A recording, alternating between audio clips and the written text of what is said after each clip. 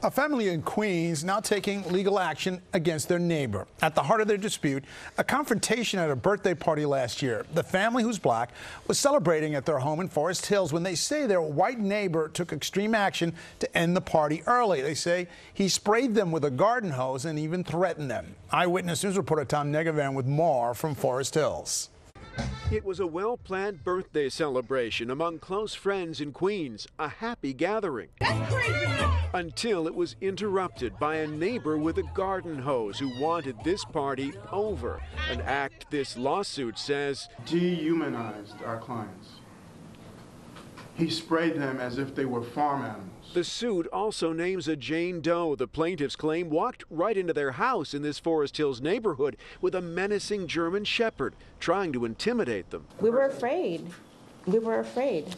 That, to me, is a sign of aggression, coming to somebody's house with a dog. But neighbor Marcus Rosebrock tells a much different story through his lawyer, suggesting he's the victim here of a noisy party that went on for hours even after the plaintiffs were politely asked to keep it down. No, never.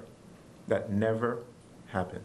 In fact, the plaintiffs say it was quite the opposite. The more they tried to reason with Rosebrock, the more water he sprayed. Here's what Katja DeSuze looked like after her encounter. He walked back, picked up a hose, and hosed me down while I was talking to him. I know he saw me. We made eye contact, and I tried to speak to him.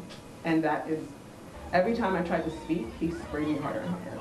Police were called, but there were no charges. Invited to respond to the suit, Rosebrock's lawyer issued a statement saying he politely declines your request because he is committed to proving the truth in a court of law, which is the proper forum to litigate these allegations. The lawsuit compares his actions to the violations of the civil rights era and seeks unspecified damages. In Forest Hills, Queens, Tom Negovan, Channel 7, Eyewitness News.